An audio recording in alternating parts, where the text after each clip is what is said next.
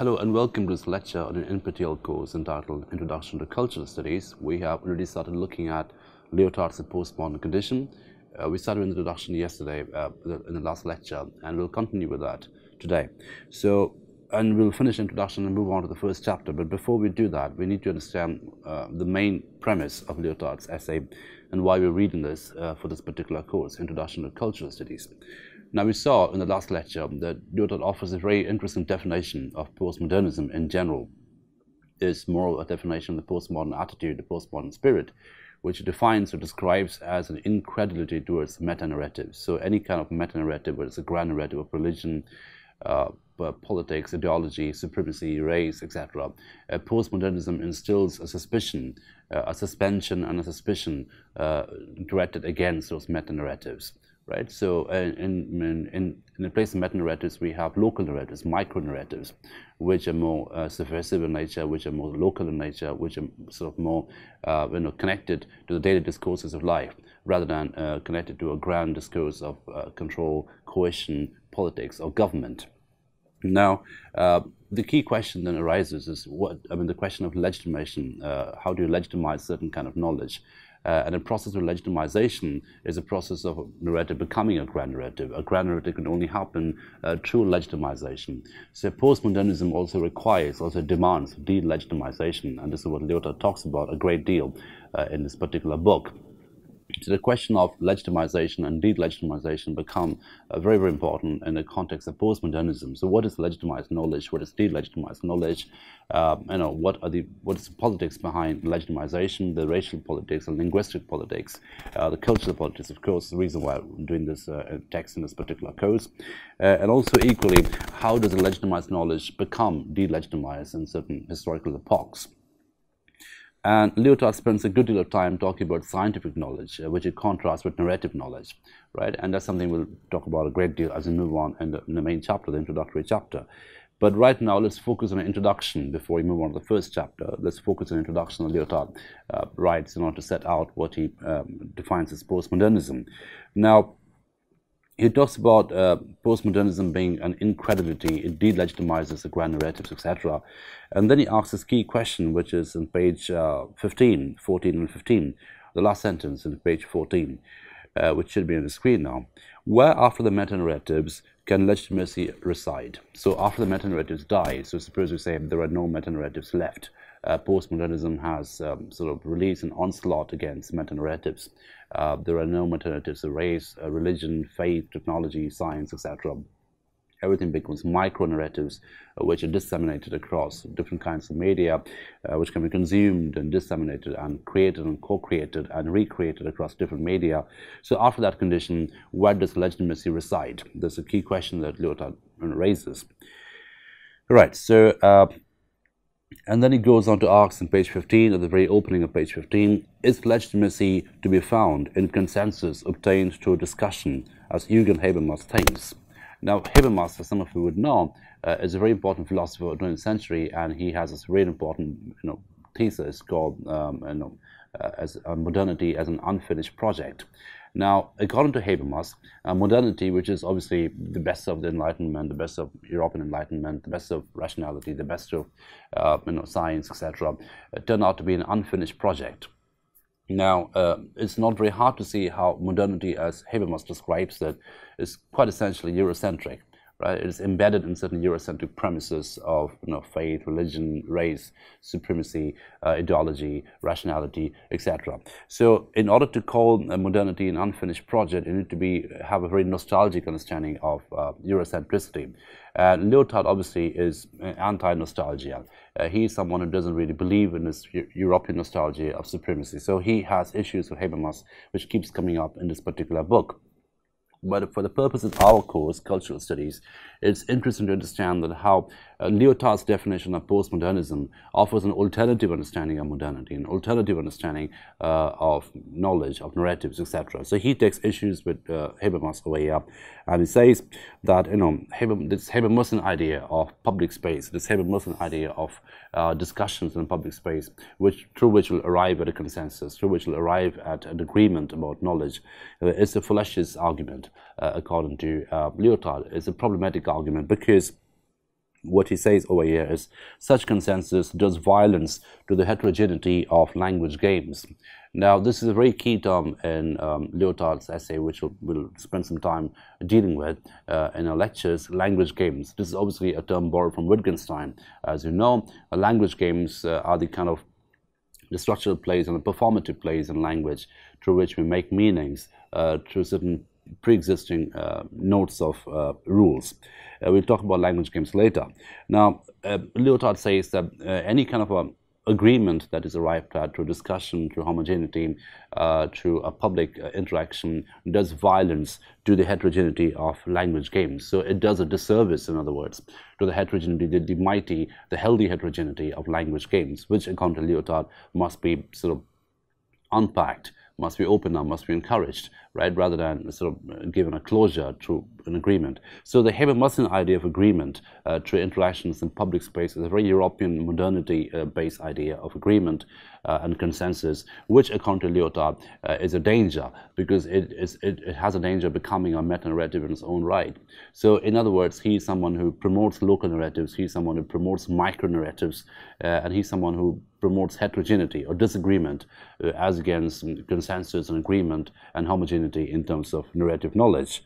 So, and then he goes on to say something really interesting: an invention is always born of dissension. So dissent, disagreement, these become very important categories, ontological categories, epistemic categories, and Lyotard categories of knowledge, right? Because he says invention can only come or can only emerge out of a disagreement, out of dissent. So we shouldn't really aim at homogeneity. We shouldn't really aim at an agreement in a public space through discussions, interactions, etc. Rather, we should be aiming at heterogeneity. We should be aiming at dissent. We should be aiming at interstitiality, the in-betweenness of categories. That's something that postmodernism really promotes, right? So this particular book becomes a template in many ways of postmodernism, and it also becomes a very important text for us interested in cultural studies, because it shows us a very interesting reflection and a theory of what happened to culture post-Second World War, what happened to European culture, what happened to American culture, what happened to Western cultures post-Second World War, where this entire idea of the European Enlightenment began to break away, and in this place we began to have different other kinds of knowledges coming in, which are celebrated. And then he gives a very interesting idea of postmodern knowledge. What is postmodern knowledge? Postmodern knowledge is not simply a tool of the authorities. It refines our sensitivity to differences and reinforces our ability to tolerate the incommensurable. This is a really remarkable definition. It says it's something which trains us to understand incommensurability. What is incommensurability? It's incompatibility, right? Something which doesn't balance, something which doesn't really add up. Now, this not adding up, this imbalance of propositions, this imbalance of meaning, is something that postmodernism refines us to. It trains us to tolerate, it trains us to accommodate these imbalances, these incommensurabilities. That's something which is very, very important. And then he says, its principle is not the expert's homology, but the inventor's paralogy. Now, this is very, very crucial. Homology is a homologous understanding of logic, is homogeneous logic, is one lateral narrative of logic, which is based on rationality, which is based on reason, which is based on enlightenment, etc. It's a very Cartesian kind of a logic. I think, therefore I am. The entire logic is premised on the thinking mind, the rational mind, the conscious mind, etc. And it's very linear, it's very Eurocentric, and it's very male as well. Now, Lyotard contrasts that to paralogy, which is parallel logic, which is an alternative logic. Now, it might be illogical, it might be anti-logic, but that's exactly what postmodernism is interested in. It's interested in a paralogical understanding of the daily discourse of life. It's a paralogical understanding of the multiverse, not the universe, right? So against the homological understanding of modernity, we have a paralogical understanding of postmodernity, right? And that's a very important, crucial category that Lyotard delineates or calibrates in front of us. And it's very important for us to understand this, especially if you're interested in cultural studies, looking at that from a sort of Marxist, postmodernist perspective. So how these paralogical parameters, they open up a postmodernist way of looking at life, where there's no grand narrative left, where there's no meta-narratives left. And in the place of meta-narratives, in the place of grand narratives, we have local micro-narratives which promote dissent, which promote disagreement, which promote non-linearity, which promote incommensurability. And this idea of incommensurability is something which is celebrated in postmodernism, right? Now, what this does also immediately, as some of you might be thinking of, is that it does a very interesting thing to history, right? Because history, as we know it, the grand narrative of history is pretty homologous. It's a leader narrative. It deals with the big figures. It deals with big historical figures. The grand figures of history will make a difference in a macro level. But what postmodernism does is that it brings our attention, it redirects our attention to local history, to oral history, to micro history, to micro historical narratives, where little figures, small figures, quote unquote unimportant figures, they become important. Right, and their voices are so dug up, their voices are unpacked, their voices are so read and investigated and contrasted with the hegemonic voices of history, right? So what this kind of attitude does, an attitude of ambivalence, an attitude of incredulity, an attitude of suspicion, an attitude of suspension of meta-narratives, what this does essentially is it promotes the small voices, it promotes the subaltern voices, right? Voices which wouldn't otherwise be heard, voices which are buried under the hegemonic voices, right? So postmodernism, in a way, would very quickly ally itself structurally as well as essentially, as well as spiritually. It would ally itself quite quickly with post-colonialism, with gender studies, with subaltern studies, and you can see the structural similarities then, right? So all these are directed against the grand narratives, which are sort of essentially Eurocentric in their quality. Okay, so. And then he gives a very quick understanding of what this text is. I mean, as I said, this is an introduction, but it's a very useful introduction because it sets out to define what he is about to do, and he gives some very quick but very important definitions on postmodernism, the spirit of postmodernism, the ontology of postmodernism, etc. And then he moves on to say that the text that follows is an occasional one. It's a report on knowledge in the most highly developed societies and was presented to the consular universities of the government of Quebec at the request of the president. So it was delivered as an address. But what this essentially is it's a report on knowledge. What happens to knowledge in a postmodern society? What happens to knowledge? The ontology of knowledge changes. There's an ontological change in a post-industrial, postmodern society. Western societies, the very highly developed societies, right? What happens to knowledge in those societies? It becomes more disseminated, it becomes more commodified, it becomes more coded in quality, and that's something which he talks about in more details later. Right. And lastly, he makes a very interesting distinction, which we'll spend just a few minutes on. He says that it remains to be said that the author of this report, this particular book, is a philosopher, not an expert. The latter, the expert knows what he knows and what he does not know. The former does not. One concludes, the other questions. Two very different language games. Right? I combine them here with the result that neither quite succeeds. So it's a very interesting postmodernist play with ontological categories. So he's saying over here that I'm not an expert, I'm a philosopher. And then he delineates the difference between the two. He says an expert knows what he knows as well as what he doesn't know. There's a degree of closure in the expert. There's a degree of knowledge which relies on closure when it comes to the expert. And expert essentially is someone who extends pre-established knowledge, someone who refines, perfects pre-established knowledge, whereas a philosopher is someone who opens up pre-existing fields of knowledge, someone who questions the pre-existing fields of knowledge. And the philosopher, as it goes on to say, is someone who doesn't quite know what he or she knows or what he or she doesn't know. So there's a degree of healthy ignorance, a healthy hesitation, healthy ambivalence in the philosopher, which the expert lacks. The expert seems to be sort of pretty close and dogmatic in understanding of meaning. Right, so that's something which we need to spend some time on as we move on with this particular book. The idea of the philosopher, the postmodern philosopher, who relies on ambivalence, who relies on hesitation, who relies on uncertainty, rather than, and which is contrasted with the certainty, the dogmatic, the dogged certainty that the expert has. So the postmodern philosopher is someone who promotes ambivalence, someone who promotes uncertainty, because that's more allied to the idea of postmodernism in general. Right, so that concludes the introduction of the postmodern condition, and then we move on to the main chapter that Lyotard begins with, the idea of knowledge. So if you come to the first chapter, which is entitled The Field, Knowledge in Computerized Societies. So he's essentially saying what happens to knowledge in computerized societies, what happens to knowledge when there's a massive miniaturization of machines, and machines become smaller, tinier in size. What happens to knowledge when knowledge becomes the greatest commodity that is competed across countries. I mean, all countries compete with each other to create more and more knowledge. How knowledge becomes more and more plastic in quality, how they can be transferred, translated, it can travel across media, across geographies, across landscapes, and it can be, indefinitely, infinitely, replayed and restored and recorded. So what happens to the idea of knowledge in such a society, in such a post-industrial society, which is very highly developed in terms of technology? Okay, so at the very beginning, he sets out he historicizes his research, he historicizes his report, and says, our working hypothesis is that the status of knowledge is altered as societies enter what was known as a post-industrial age, and cultures enter what is known as a postmodern age. Right, so this is a working hypothesis with which begins this particular book. He says the nature of knowledge changes. It's an ontological change, it's a functional change, it's also an epistemic change. So there's a meta quality about this change as well. The knowledge of knowledge changes, so hence is a meta change.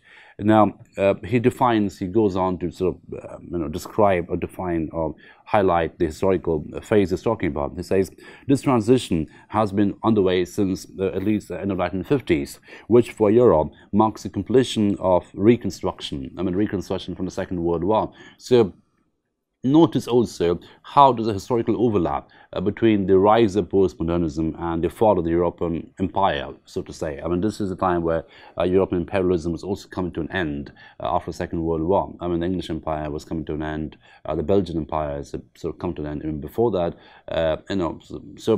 This is obviously allied in spirit, as I said, to what we now call post-colonialism, and that's something which we should be interested in as well when we're doing cultural studies. Now, postmodernism, the rise of postmodernism, so it overlaps with the fall of Eurocentrism to a great extent, and that's something that Lyotard talks about and highlights and in a way celebrates. And postmodernism has a celebratory spirit when it comes to the fall of the European idea of meaning, the European idea of society, culture, high culture, etc.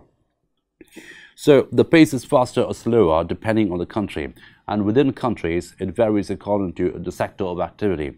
The general situation is one of temporal disjunction, which makes sketching an overview difficult. This idea of temporal disjunction is very, very important, and that's something which we should be very interested in cultural studies in general. The idea of temporal disjunction. When there's a temporal change, suddenly abrupt changes happen, there's a paradigm shift in culture. So a certain kind of cultural narrative comes to an end, and another kind of cultural narrative begins, and through very sudden temporal changes, so sudden temporal fragmentations, which happen due to economic reasons, which happen due to sort of military reasons sometimes, which happen due to political reasons, ideological reasons, linguistic reasons, etc.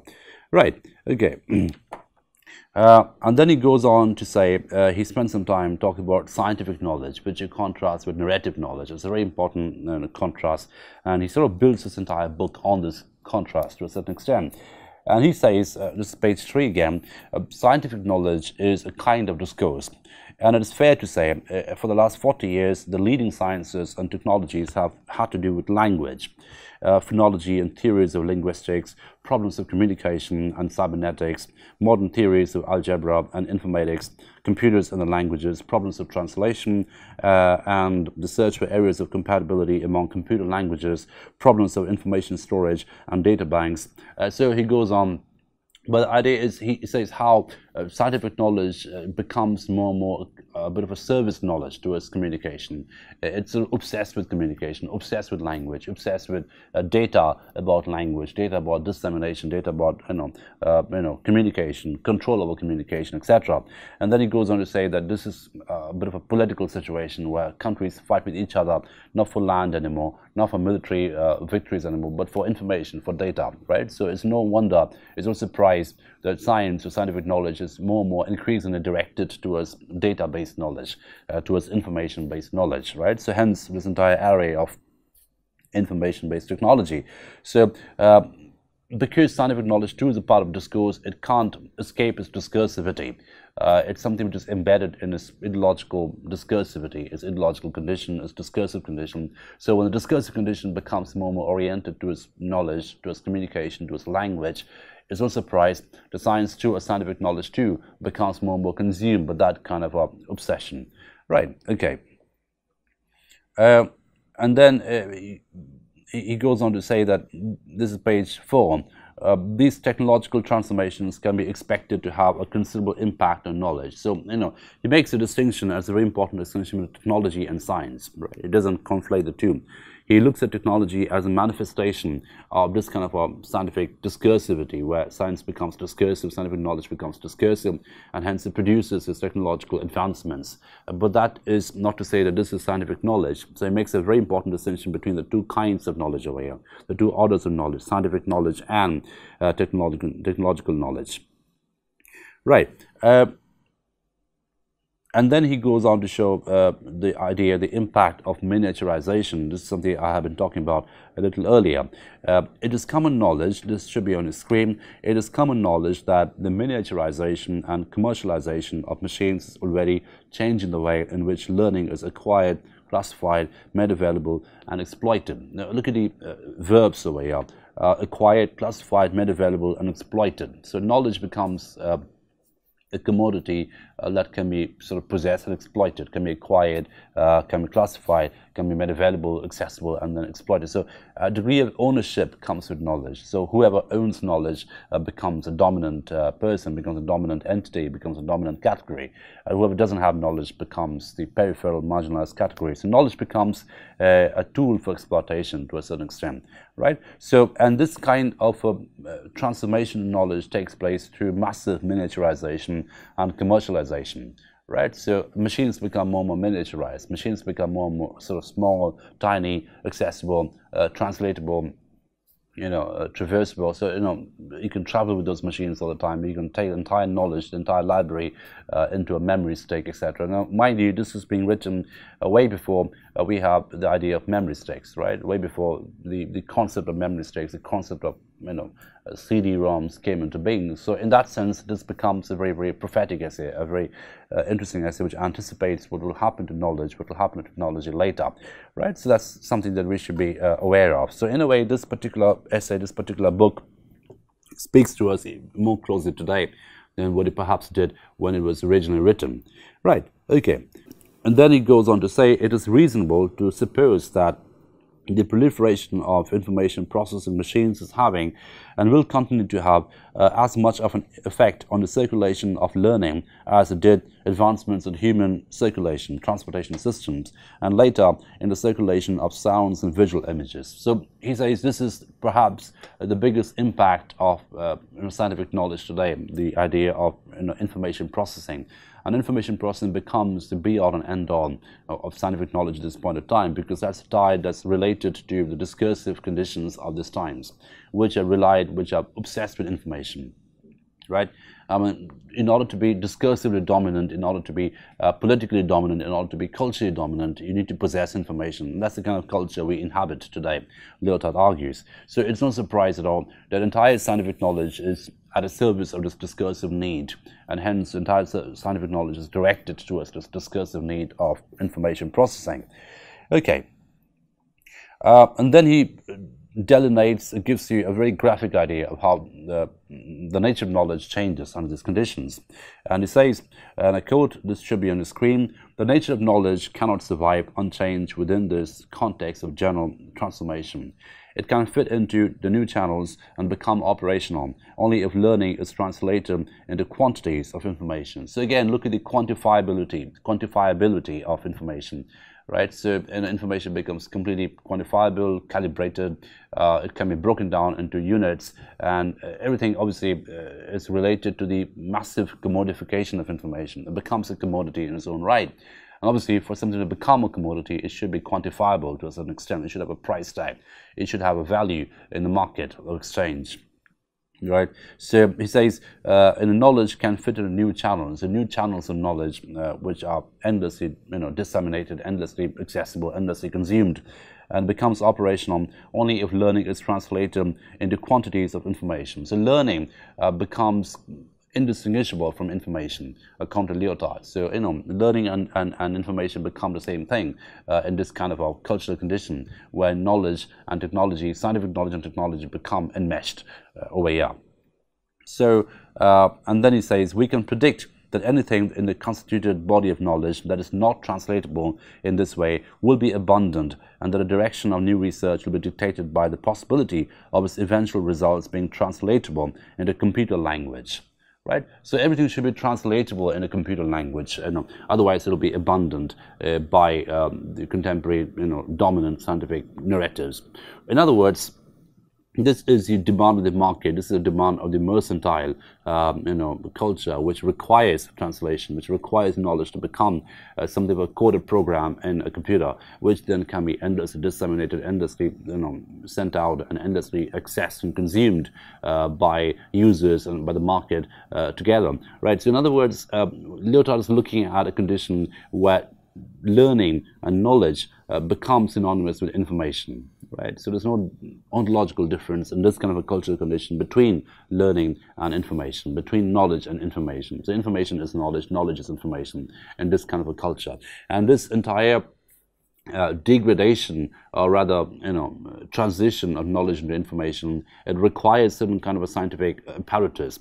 An entire scientific pursuit of knowledge is now reliant on technology, is now reliant on information-based machines, etc., because those are required in order for, to contain that knowledge, which will become data, discursive data, which will then be disseminated and consumed and coded in a culture we inhabit today. So this is a condition that Lyotard talks about, and this is a condition which Lyotard says requires a re-look at science, because scientific knowledge changes. It cannot but change in this kind of a political condition. It must be at the service of the discursive needs of the market at the time, which will require every kind of knowledge to become information. So entire scientific pursuit is geared towards information processing machines, and that's something that Lyotard is sort of highlighting in this particular section. Right, okay. So if we come to the end of this page, he talks about what happens to knowledge. Knowledge is and will be produced in order to be sold.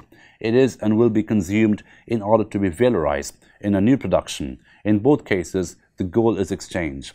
Knowledge ceases to be an end in itself. It loses its use value. So, no one really pursues knowledge for its own end. It is just a medium. It's just something which is exchanged endlessly, right? And so it must be consumed, it must be sold, it must be valorized in a new production. So the entire politics of production over here changes, and knowledge becomes something which is a commodity, something which is packaged, something which has had a body, something which is exteriorized to different apparatus. Now it could be computer apparatus, it could be other mercantile apparatus, but the point is, it is something which is endlessly packaged and sold and dished out and consumed, right? And it loses use value, so it doesn't really have any use value anymore, apart from being a medium of information. That's the key thing that Lyotard talks about. Knowledge must become, in this condition, a medium of information. Apart from that, it doesn't have any value at all. Okay. So, and this is the politics of knowledge that I just mentioned, and this is what Lyotard talks about, how how nation heads, how political parties, how political categories compete with each other for accessing knowledge. And he says, it is widely accepted that knowledge has become the principal force of production over the last few decades. This has already had a noticeable effect on the composition of the workforce of the most highly developed countries, and constitutes a major bottleneck for the developing countries. In the post-industrial and post-modern age, science will maintain and no doubt strengthen its preeminence in the arsenal of productive capacities of the nation-states. Indeed, this situation is one of the reasons leading to the conclusion that a gap between developed and developing countries will grow ever wider in the future. Right. So this is a very interesting link that Lyotard is making, a link between the transformation in the body of knowledge, in the ontology of knowledge, and the knowledge of knowledge, and how that has its reflections in the real political situations, right? So If we come to the post-industrial and post-modern societies, we find that the gap between the developed and developing countries lies precisely at the level of knowledge. The developed countries have more knowledge; they can process knowledge better. Everything becomes knowledge. The market becomes knowledge. We have knowledge of share market. We have knowledge of the economy. We have knowledge of the politics. Everything becomes a knowledge industry in a certain sense. Whereas developing countries, they aspire to have the knowledge industry, and therein lies the gap. The gap is an epistemic gap, but it's also an information gap, right? So episteme and information become blended with each other in this kind of a situation. So this is basically what Lyotard talks about, and then he goes on to say in this particular section that knowledge in the form of an informational commodity indispensable to productive power is already and will continue to be a major, perhaps the major stake in a worldwide competition for power. So this is a very Foucauldian idea of knowledge and power, but this takes a more massive, a more macro scale where nations compete with each other for knowledge and power, because knowledge is power, information is power, right? So it becomes informational commodity. So this transition that knowledge has from being a category, an episteme in itself, an end in itself with use value, from that particular kind of an ontological status, it becomes an informational commodity where it just has to be sold and accessed and resold and disseminated through media, is something which has its replications in a political situation as well, where he says that nation states compete with each other for knowledge at this point of time. And he actually says that quite clearly, it is conceivable that nation states will one day fight for control of information, just as they battled in the past for control over territory and afterwards for control of access to an exploitation of raw materials and cheap labor. A new field is open for industrial and commercial strategies on the one hand and political and military strategies on the other, right? So I conclude the lecture here today, but just in passing, this is a very interesting description of knowledge, how knowledge becomes an industry, and how this knowledge industry has its replications in a political field, in a real political situation, where he says a day will come when nation states will fight with each other for knowledge. And this in a way is quite prophetic, because today we're living in an era where countries blame each other for rigging the elections. So if you just think of the American elections, where there's this theory, speculation that it was rigged, it was intervened by Russia through a certain kind of a knowledge crashing system, by some kind of information crashing system. So we're looking at a new kind of terrorism. We're looking at a new kind of military warfare where we don't really have machine guns, don't really have bombs. We just have computers and knowledge-based, information-based ammunition, right? So ammunition becomes information, information becomes ammunition, and countries fight with each other for control of information, right? An entire idea of knowledge becomes information. So, this obviously has replications in science and scientific knowledge, which is directed completely towards producing and reproducing and classifying and coding knowledge into information, because that becomes the major commodity, the most important commodity, which is aspired for by the nation heads, which is something which nations want to own, which is something which nations want to privilege themselves with, etc. And the idea of a developed country depends on the extent to which the developed country has knowledge, right? To what extent does it have the information about itself, about its economy, about other countries, about its neighboring countries, etc., right? So, this is a very interesting essay, and it obviously has replications in cultural studies, massive replications in cultural studies, because, it's something which reflects the kind of culture we inhabit today. It's anticipating the kind of culture we inhabit today, and also it gives us very interesting theories with which we can look at the culture as we consume today, right? So I conclude the lecture today, and we'll continue with this in the next lecture. Thank you for your attention.